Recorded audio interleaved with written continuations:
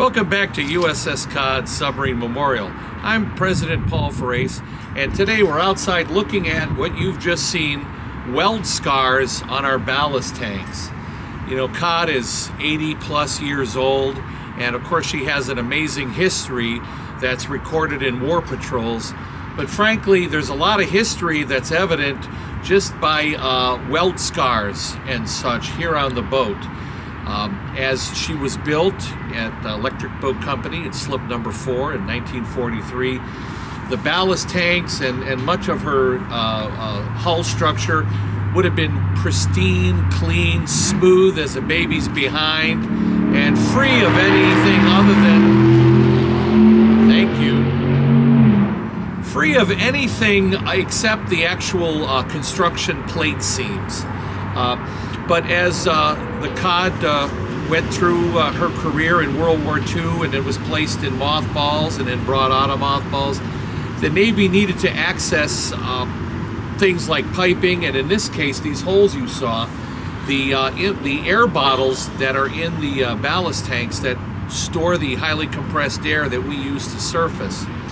Now, the only convenient way to get in there and get bottles out for hydro testing and replacement was literally to cut through the steel plating.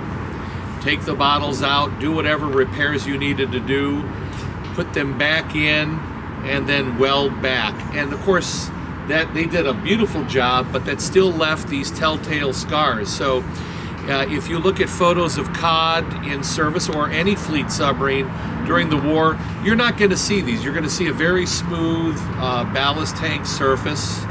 But boats today that have been through mothball service and refit, you're going to see these weld scars throughout the boat, particularly on the ballast tanks, that are indications that she's been through the works and been rebuilt and modified. Sort of like some older well-to-do women that will have a lot of cosmetic surgery. Now, Evan, if you can scan up here on our conning tower below the 224, you can zoom in on that, you'll see some more weld scars.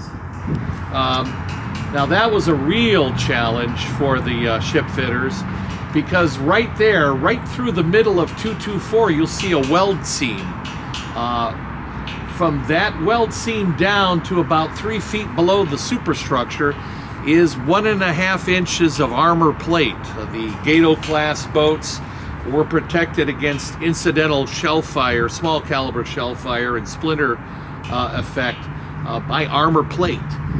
And the plate sits about 8 to 12 inches away from the actual pressure hull vessel, but between the two surfaces, the pressure hull and the armor plate, you have cable runs and piping runs. And to access that, of course, during refits and mothball, you have to cut through that 1.5 inches of armor plate. So that must have been a heck of a challenge for the ship fitters. But when they were done, they had to put the plates back and weld it and grind it pretty smooth. It's not perfectly smooth, thankfully, because it tells us that area was accessed and worked on. So again, if you look up there, now we have setting sun, and it's kind of a diffuse light day. It may not be easily visible, but again, that's let's say cosmetic surgery that or actually maybe orthopedic surgery. I know a year and a half, 2 years ago, I went through a hip replacement, and forever now on, my body has surgical scars that indicate that I've been worked on. And the same here with our beloved Cod. These weld scars talk about the history and her maintenance. Just something we thought we'd share with you today. Remember to hit the like, subscribe, and the notification bell, and we've got a lot more interesting comment lined up for you soon. Thank you.